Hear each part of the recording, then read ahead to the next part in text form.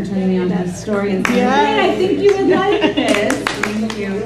And to Aunt Anne for being so encouraging and a great mentor. So I really appreciate it.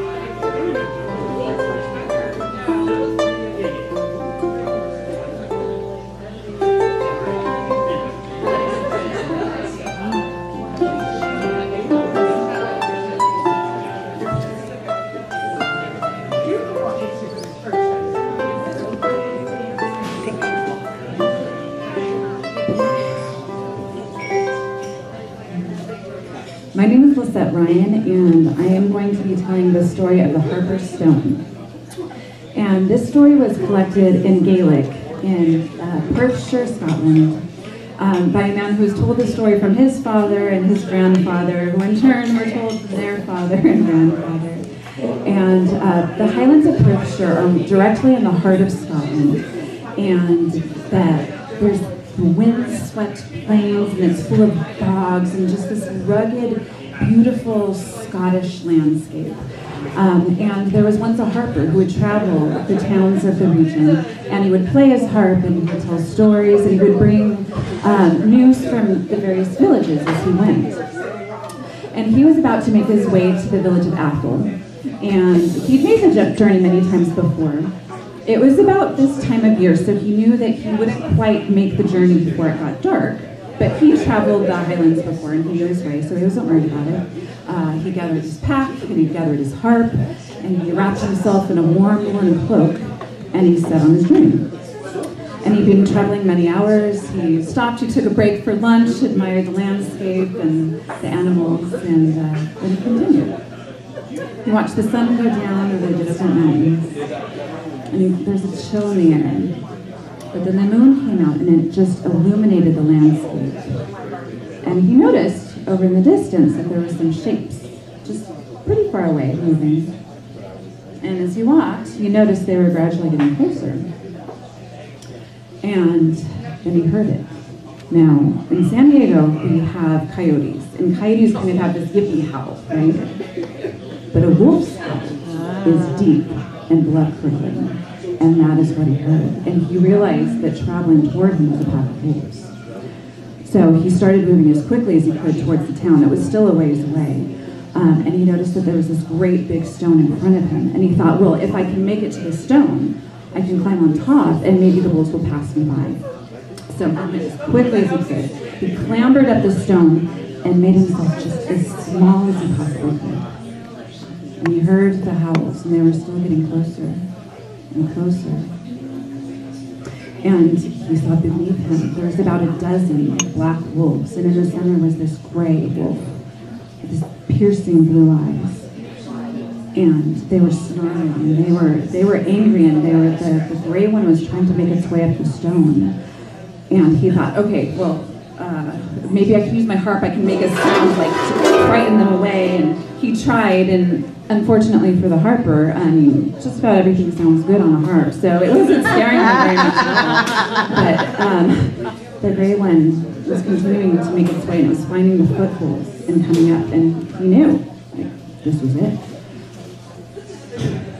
So he thought, well, if this is it, I am going to go out doing what I love. And he began to play.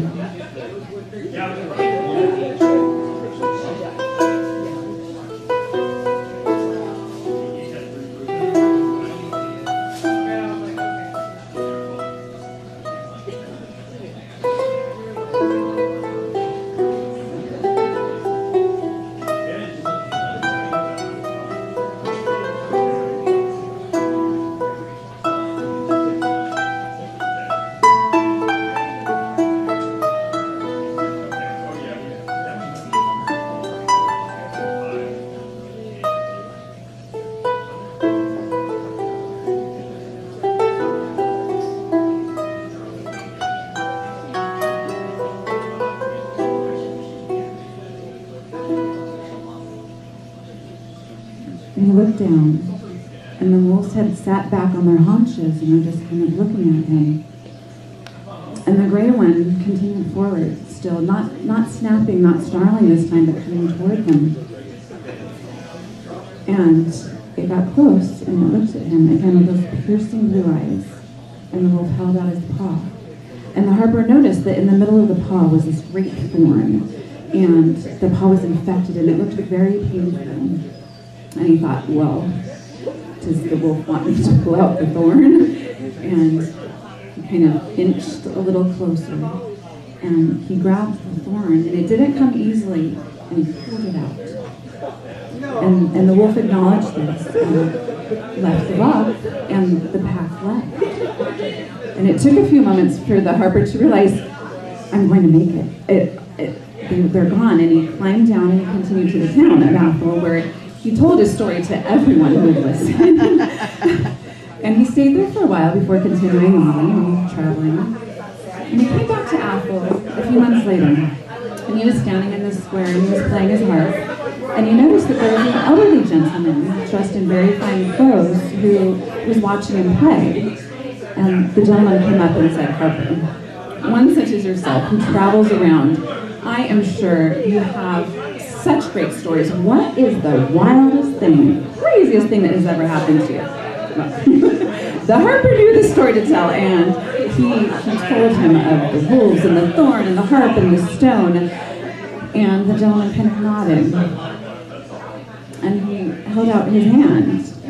And he said, Harper, do you remember me? And Harper looked at his hand, and there was this great big scar in the middle of his hand. And with his, he didn't know what to say.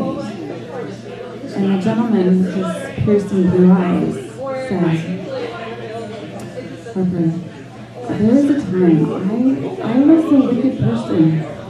I devastated lives. I used my power to people who had none, and without remorse, individuals, families. And one day I caused the wrong person. And she placed this thing here. She enchanted me. I was cursed, and I turned into a wolf. But Harper, I was a wolf for so long that I forgot my life. I forgot about my humanity. But when I heard your music, you called it back to me, and I remembered who I was. And I wanted you to know. I wanted to thank you. And with that, he disappeared into the crowd. And it touched the harper, and he continued to tell the story of the harper stone.